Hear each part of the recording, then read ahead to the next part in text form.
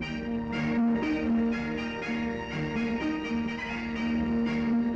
answer for the fishermen who want to get where the fish are and get there in a hurry may be the gyrocopter, which is what inventor Igor Benson calls his airborne runabout.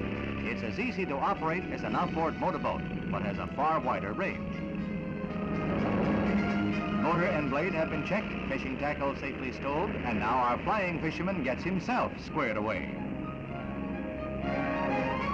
It takes about the distance of a football field for the gyro to take off, but after that, the sky is literally the limit. That plus the fuel supply. The machine carries a load of 250 pounds, including the pilot. Future models are planned for 3 passengers. The braking devices allow the little copter to land in a scant 80 feet of water. What it does to the other man's fishing can only be imagined. If there are no fish, it's easy enough to try another county.